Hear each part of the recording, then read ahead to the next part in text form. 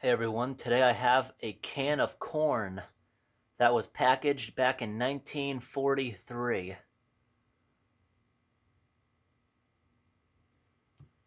This can has a lot of pressure inside. Both ends of the can are very bulged.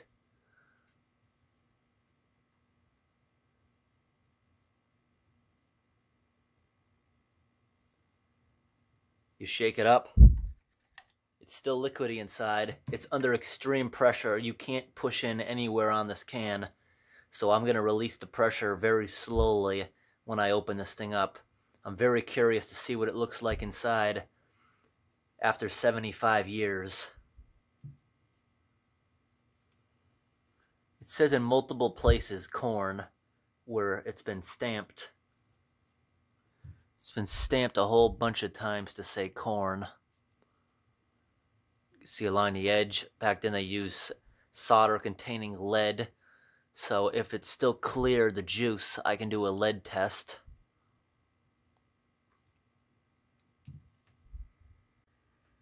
Okay, we're going to open up this can of corn now.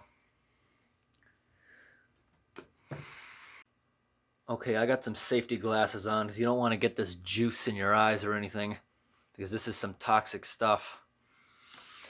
This is unplugged. I just want to pop it before I open this thing up. There's a lot of pressure in there.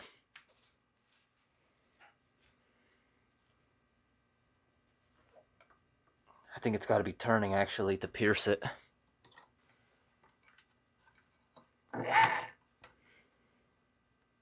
Wow, what is this can made of? It doesn't want to go through it.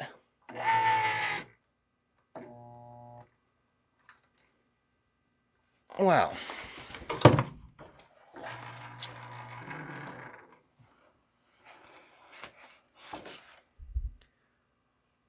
Can opener won't go through it. I try the other side.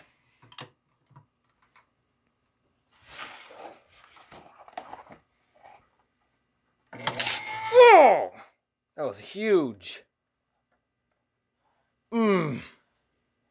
It doesn't smell bad, actually. I could take the mask off.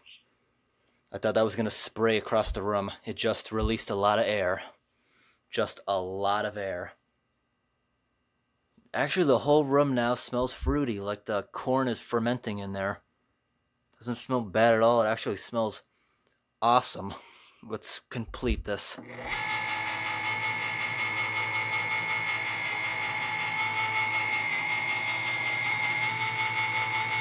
See how much trouble the can opener's having?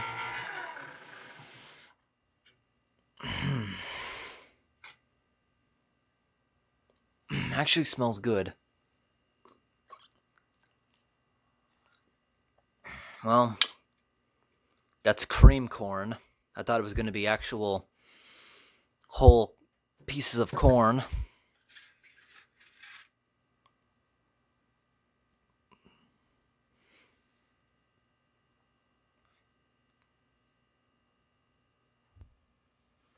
I don't think I can do a lead test on this because I don't think it's clear enough. Yeah, you see how it's like avoiding it?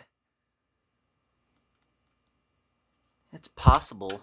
I think it'll work. Got to get the debris off it, but I got them all wet.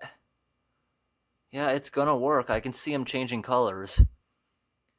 Just to make sure that this is gonna happen totally accurately, I'm gonna do another test strip too.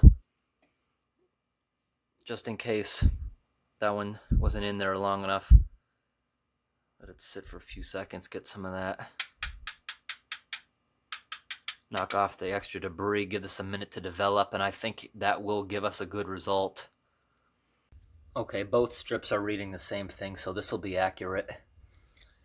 Starting from the top, the total hardness of the liquid is about 120. There's no chlorine. The iron content is off the scale. Our scale here only goes to about 500, and that is way off the scale for parts per million. Copper is 0. Lead is again off the scale. Lead, it's showing a brown color. and that would be kind of up here somewhere. There's a lot of lead in this. There's no nitrate or nitrate. The total alkalinity is around 80 parts per million, and the pH in here is around 8.5.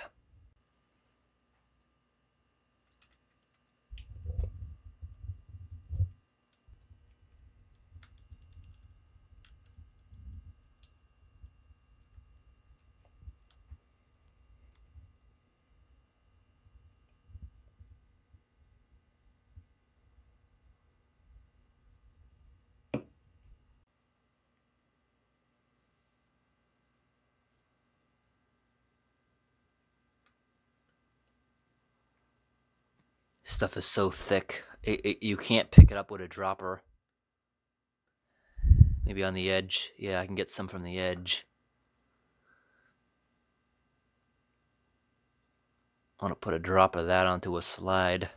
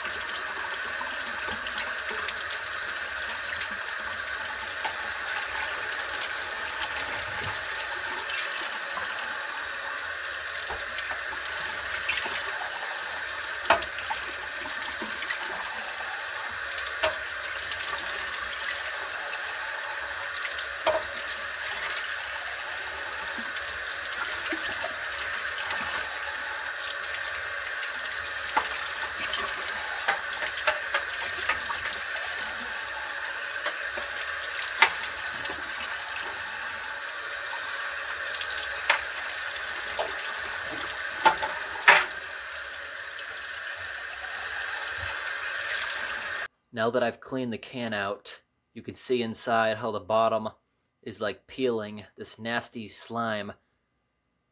Now the inside of the can smells like the ocean at low tide when you have a bunch of things rotting and dying. You see all the corrosion around the side. It looks like the corrosion you'd get on copper, but there was no copper in the test. There was a lot of lead, so that makes me think this is a real tin can. That would explain it, and that would also explain the shininess because tin doesn't rust, but there was a lot of iron in this also. And the top of this lid is like when I opened 1980s canned corn. The same result, but a lot worse. Like it's like scraping pond scum off a rock. This stuff does scrape off. Okay, right now I'm looking at that smear I took with the Q-tip under 80 times. I can definitely see a lot of plant cells in there from the corn.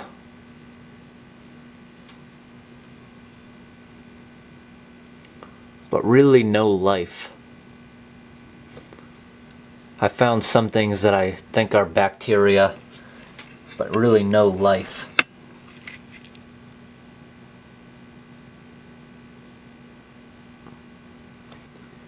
Okay, this is from that big drop of actual cream corn I put onto the slide. It's just about the same stuff I had from the smear. just about the same stuff I had from the smear. Seeing pretty much the same stuff.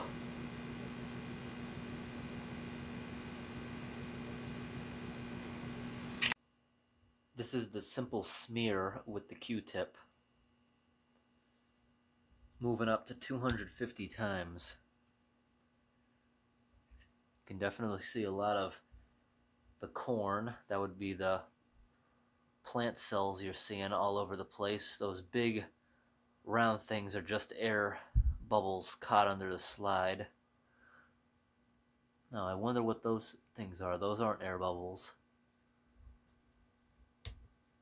This is 1,000 times. You can see stuff a lot better now that we're looking at it like this.